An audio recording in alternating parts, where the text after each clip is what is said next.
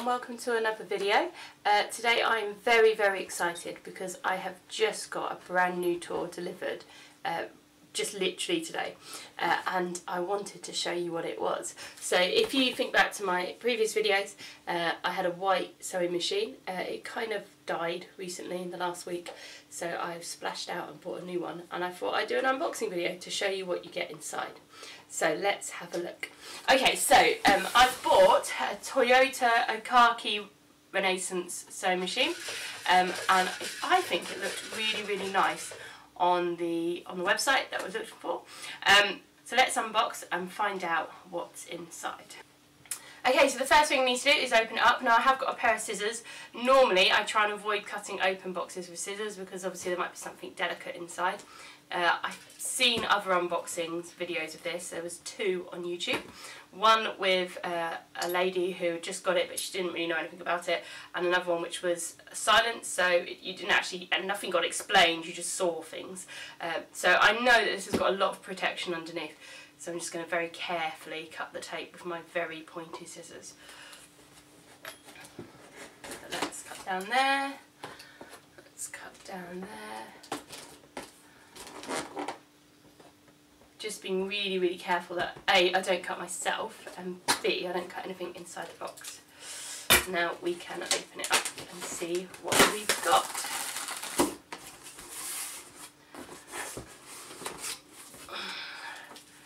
Okay, so the first thing, like I said, it is really well protected. Can you see all that polystyrene on top? But let's see what else we've got inside here. Okay, so we've got the top open. Let's see what we have in here. So the first thing is this, which is the power cable by the looks of it. Ta-da! I can plug it in. So there's a nice power cable there. Let's pop that on the table. Then we've also got, this is a starter kit. So that's got a few things in it. Let's see, what does it say? It looks like this is for embroidery, because this machine will do freehand embroidery, which is one of the reasons I got it. It's not something I've done much of, but it's something that I like to think I could do. So there's a nice little starter kit in there. You get some thread and you get some sheets, which then you can use to do some practice embroidery, I suppose. What else have we got in here? We've got some more things in here. This is the dust cover. I don't even just about see me. Do you know what? You can't see me. But it doesn't really matter because you're not watching this to see me, you're watching this to see this new machine. So this is a lovely dust cover. Now my old machine had a hard dust cover. It was like a plastic case. I'll show you my old machine in a minute, compare it. But this is a nice cloth one, so that'll be quite useful. Although, unlike my other one, it won't be so good for protecting my cats from getting themselves jabbed with the needle. So my current one has like a hard plastic case that goes around, which means that when my cats decide to investigate, it's all safe, they can't get anywhere near it, so I will have to remember to take my needles out. That's a little bit less convenient, but anyway, that's what happens when you've got cats. Okay, then we have here, this looks like it is the presser foot, but I'm going to have to take something else off first. Let's start with this big polystyrene bit. Take it all out of the big box. Oh, that was the presser foot. At least that's out now. So let's get rid of this big box. Now you can see me. Okay, so we've got the instruction manual. That's very useful. Quick instructions, and then there's instructions in different languages as well, which would be useful if you don't read English and you want it in different language. We've got the presser foot. This is really well packed. It came by DPD, so I enjoyed watching the little van drive around. I do like DPD deliveries just for that one reason. I like being able to see what's happening. So it's got a lot of tape on here. I'm quite impressed so far though by, hasn't been too much plastic. I don't like things with plastic all over the place. But there is a little bit. Anyway, let's take that off. Deal with this all later. Don't worry, my cats are not going to get caught up in the plastic. They're all outside.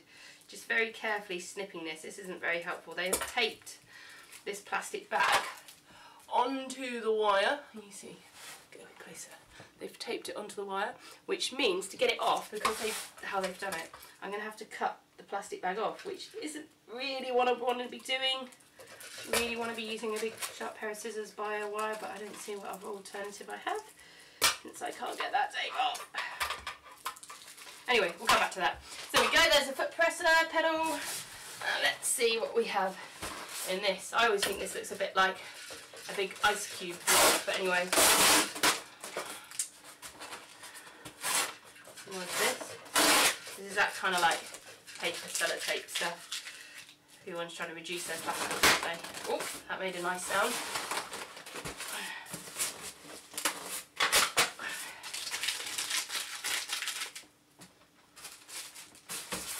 And then in here we have the main feature. Ta-da! So I ordered the red. You can get it in a sort of green colour as well. As you can see on the box, there's like a green colour available, and it also comes in black. I really like red, so I went for red. So this here is a very, very cute little quick guide. So it has things on there so you can see how to thread it, what, you know, threading a needle, threading the machine, how to use the foot, presser foot and things like that. And then that little thing stands up somehow. Oh, maybe like that. Hey, that looks good. So that can stand up there. That's really useful actually, because with my other machine I would have to keep getting the instruction manual out, and that's just really annoying. And also I just see these instruction manuals. Hold on, sneeze coming. So actually that'd be really useful. I can keep that somewhere in my cupboard and then I can get it out if I need to. I've seen other Toyota machines where it actually kind of clips onto the top of the machine. Anyway, this one doesn't. Then we have the actual machine. So let's see how to get this out without breaking it. She says.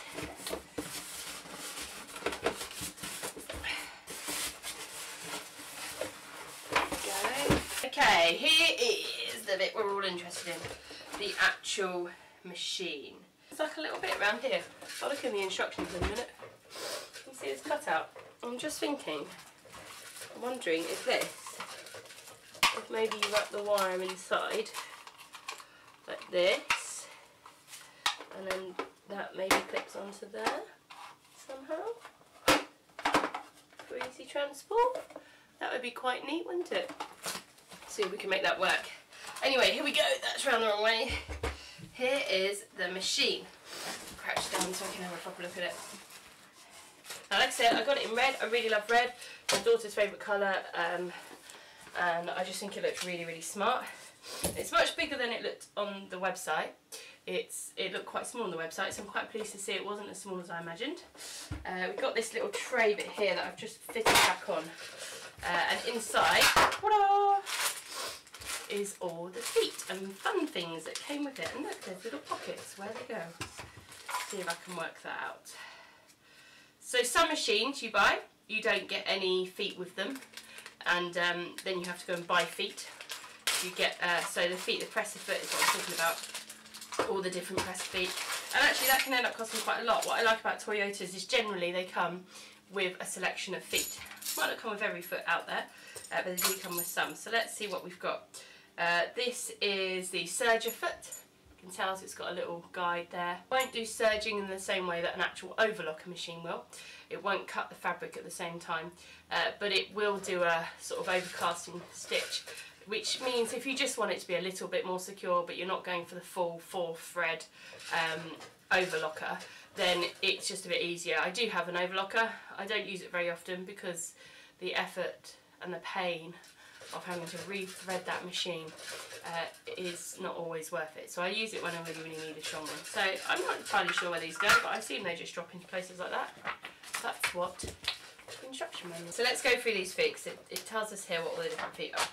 So we have the soft cover to go over the top. See how that looks on there. So there's a little built-in handle on the back for carrying. There we go. All nice. Something for my cats to explore under there, isn't there? So soft cover. Then you've got the quick guide.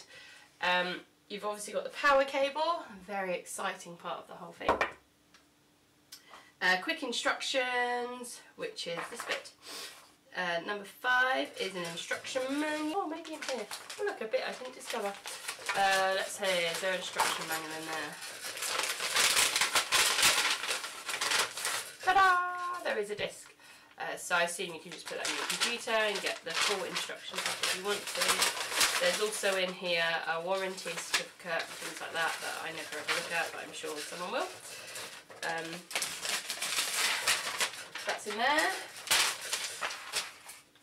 And accessories catalogue, because if you haven't spent enough on your sewing machine already and you want to spend a bit more, and they even provide you with a nice easy booklet to see what else you can get. Probably worth keeping that with your machine, because if in the future you did need another bit, it's much easier to find out what it's called than putting into Google about 200 different searches for an item that you're guessing the name of.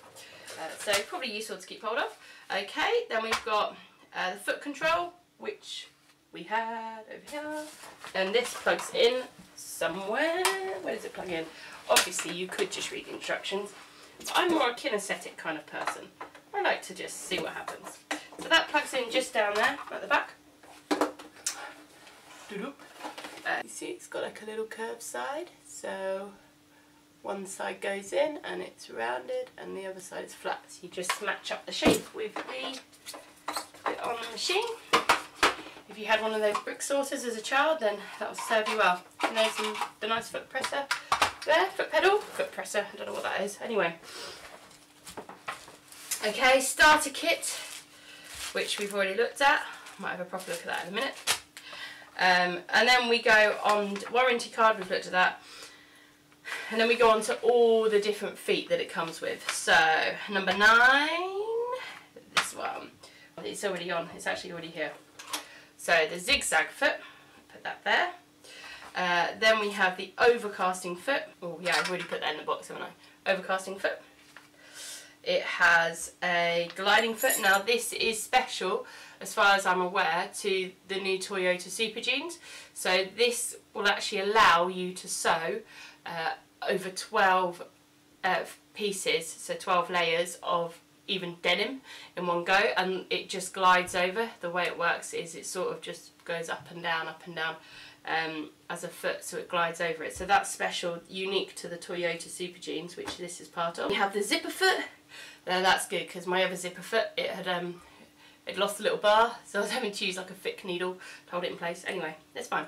The blind stitch foot. This one, I've actually never used a blind stitch foot. Maybe I'll start using that. And we have an embroidery foot. This. Now this machine is very, very clever. I'll do a video of it working later once I've got it set up. But this machine will actually let you do freestyle embroidery. So you put your bit of fabric underneath, you set it to embroidery, put this foot on, and it will actually allow you to move the fabric around however you want, rather than a traditional machine which only lets you go forward and then the needle knows how to position itself for the embroidery. This will let you do free motion, which is very, very exciting. The buttonhole foot, ta-da! I have used these before and they're very, very useful. So much easier doing buttonholes using the buttonhole foot. Non-stick foot, I assume, I did have one of these on my other one, but I never used it because it was called the speciality foot and I assumed it was for doing the letters and things on it. I never got that far, so I've just bought a machine that does embroidery, although I didn't even use the letters on my previous one. But oh, good intentions, that's all I'm going to say. But I assume a non-stick foot means that it will run smoother over certain fabrics, which probably would help me recently, doing sort of fabrics that kept getting stuck on the dog teeth. Okay, then we have quilting guide, that's this. So you put that on and it just helps you to measure where your lines are going. Needle plate screwdriver, which was here. Very, very, very cute, tiny little thing for when you want to go in and out, get into underneath. Like my previous, I've used this more than my needles in the last week and two, using my old sewing machine, having to get rid of all the bird nests under my plate, and it wasn't because of the tension, it wasn't because of the threading, it just would do it, and it's been driving me up the wall. Anyway, moving on. Buttonhole cutter, So when you've created your buttonholes, I do have one of these already, but it's quite nice to get one on the machine. They're also really good for ripping seams, so that will be very useful in time. Then we also got with it some needles. It's quite nice. So there's some ballpoint needles, some different thickness of needles for using different fabrics. Ballpoint is what you use on stretching needle because it helps the fabric move better and it goes through it better. Plastic bobbins, which are really good. I did buy some plastic bobbins from a shop. It wasn't a sewing shop, I just saw them, they look quite nice coloured ones. And actually what I've been finding is that the plastic is too thin, and this just might be something useful for you to know, and I won't be buying them ever again, because when they've been going on to be wound, because obviously it spins so quickly and the thread's going on so quickly and everything's going on so quickly, they get quite hot, and they've actually been getting almost like melted and then misshaped. So I'm quite glad to get some nice new shiny plastic bobbins. Okay, so that's sort of what you get with it, which I think is really good. You get this nice little case here. But I'm going to work out where all these little bits go, and I will be back with you in a second when it looks lovely and neat and perfect. See you in a minute. Okay, I'm back. So I've had a little look, put them all my bits in place. I'm going to show you. So you've got the machine like this, and you literally just pull that off. And I actually found a secret compartment. So you have this bit, which, as you can see, I've got on my feet here. I've put my little screwdriver bit there because I didn't really know where else to put it. All 4 bobbins fit beautifully in there, so I decided that's obviously where they went. I put my needles in there and my other little feet just in there loose. But then I found this section.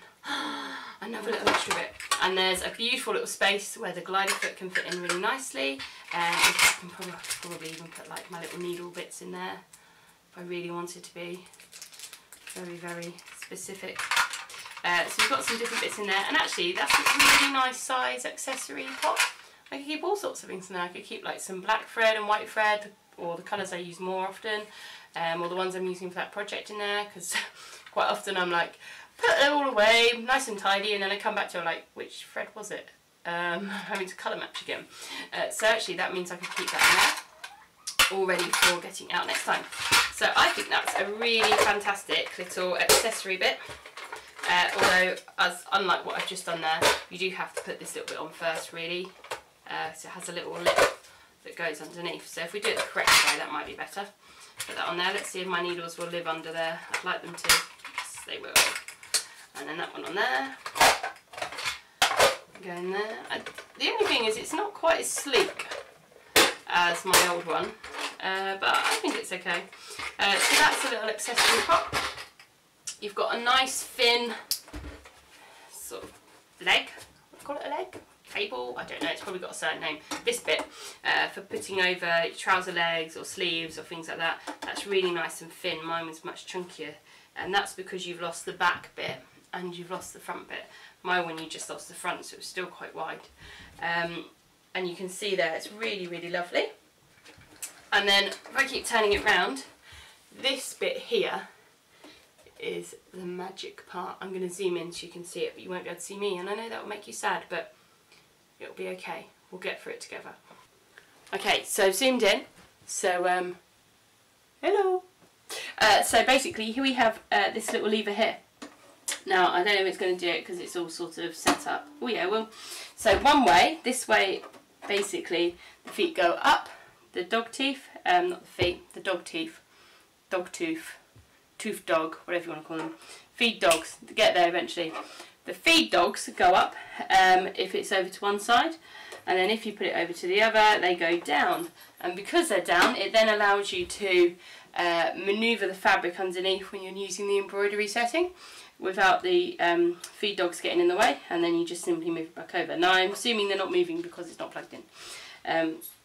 But we'll do a little plug-in test in a second.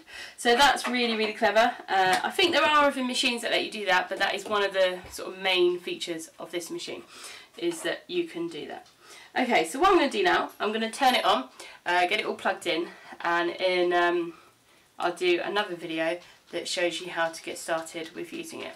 So the first thing I'm going to need to do is the very exciting plug. I'm going to get that plugged in, and the foot presser foot You tell words are not really my thing. And going to get some fabric so we can do a couple of little test runs with it. Okay, see you in a minute.